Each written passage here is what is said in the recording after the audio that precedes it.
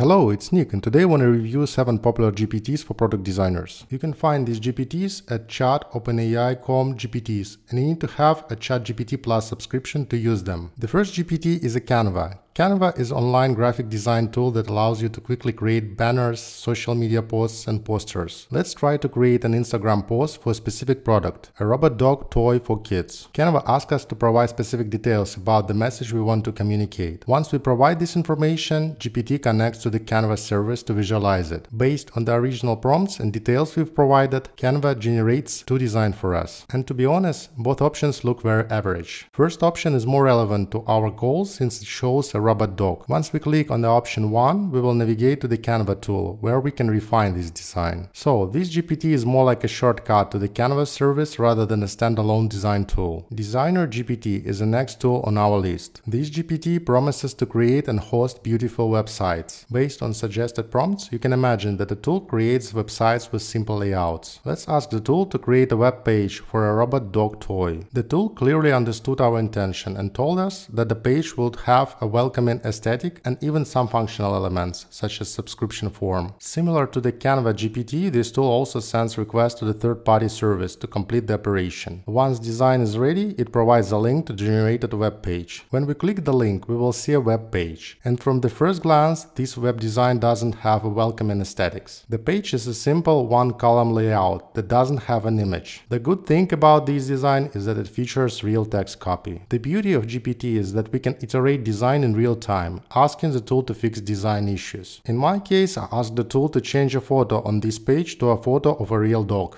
The tool did that and provided a link to updated version. At least now we have a nice looking dog on this page. Next GPT is called Logo Creator, and as you probably guessed, it creates logos. Let's ask the tool to generate a logo featuring a robot dog. The tool asks a few questions to clarify the visual style, logo complexity, and colors. Once you provide all this information, the tool generates a logo for you. This GPT likely uses DALL-E 3 to generate images, so I believe you can achieve a similar result by interacting with the DALL-E 3 directly using a ChatGPT. Grimoire is next on our list, and this GPT can help you with coding. The description says that it can even create a website from a sentence. Unlike other GPTs we've covered before, sample prompts for Grimoire might look a bit cryptic, but the tool will explain the logic behind these commands once you start to interact with it. Let's ask the tool to write a code for an online survey with 3 specific questions. Once you submit a command, you notice a tone of voice. It feels like you interact with a Gandalf who can code, but this tool also provides essential information about what it's going to code for us and how exactly it will do it. At this step, you can review the functional logic of the code provided below. And when it comes to code, Grimoire provides HTML, CSS, and JavaScript code, along with some specific notes on how the code is functioning. I've tried the code, and this is what the survey will look like. The design is indeed not very beautiful, but the code works well. And JavaScript validates user input. So if you provide an incorrect value, you will see an error message. Consensus is the next GPT on our list. This GPT can help us with user research. We can ask Consensus about a specific topic,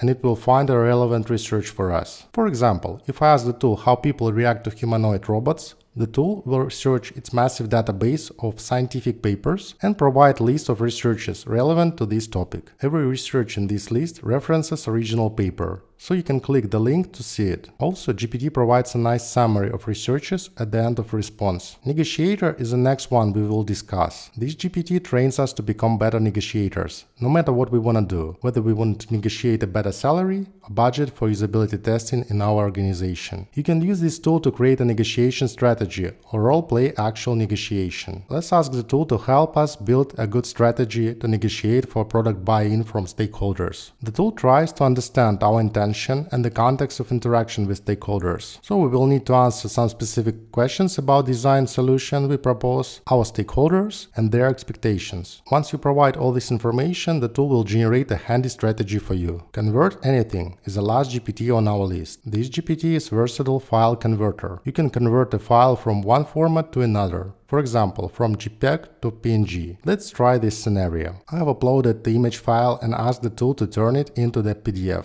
The tool shows an error message, but you can ignore it since it still gets the job done. It provides a download link to the converted file, PDF, and when we click it, we will see the PDF file created for us. I hope this collection of GPTs will make your design work more efficient. Let me know in the comments if you discover other useful GPTs.